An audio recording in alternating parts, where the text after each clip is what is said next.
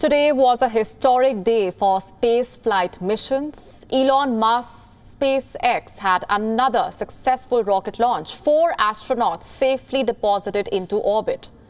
But this time, SpaceX was not playing second fiddle to NASA. It was the main engine of this mission, marking a whole new chapter in privatization of space travel. Here's a detailed report.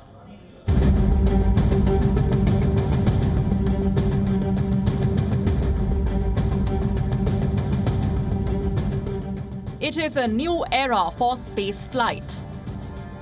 The government monopoly is unraveling. Private companies are taking their place. On Monday, Elon Musk's SpaceX launched another mission. The strong back will retract to 45 degrees away from the rocket. A Crew Dragon capsule lifted off from Cape Canaveral in Florida.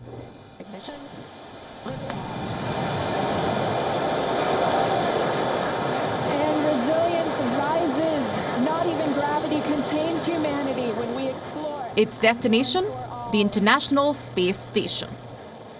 A 27-hour journey for the 4 astronauts on board. So why is this mission so special? For the first time, NASA was hitching a ride. Both the capsule and the rocket were designed and built by SpaceX. The first ever private mission for sending Americans into space. The launch was a seamless affair. It took 12 minutes for SpaceX Falcon rocket to put the capsule in orbit. This is how NASA Commander Mike Hopkins summed up the ride. And thanks, Han, to the entire Falcon 9 team. Well done. That was one heck of a ride. There was a lot of smiles. I don't know if you could see on the video. The crew named their capsule Resilience, a reflection of the world's battle against COVID-19 and racial injustice. It will remain docked at the space station until early 2021. NASA and SpaceX have signed a $3 billion deal. 6 missions are part of the contract, this one being the first. In the next 15 months, we should be flying roughly 7 Dragon missions. And this mission represents the initiation of a Dragon in orbit continuously, knocking on wood, and certainly is really the beginning of a new era in human spaceflight. U.S. Vice President Mike Pence attended the launch. As the crew lifted off successfully, he celebrated the moment with an elbow bump with NASA Administrator Jim Bridenstine.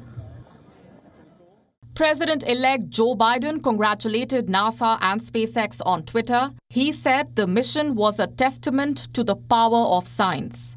SpaceX may be leading the privatization race, but it is not alone.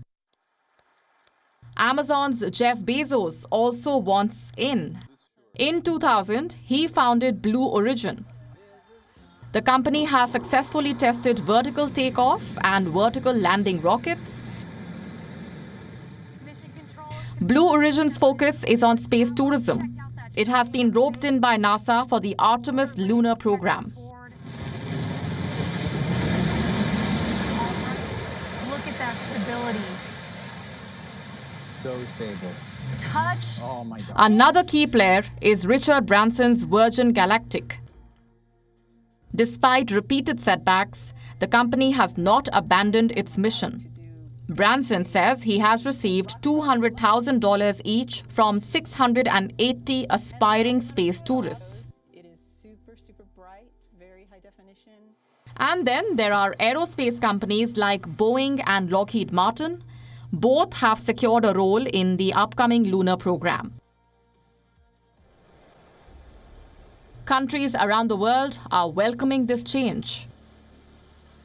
India recently opened its space industry to commercial players. The second half of the 20th century was marked by a space race. It was a tussle between 2 countries back then. Today, as private companies join the fray, we could be headed to another space race. Bureau Report, WION World is One.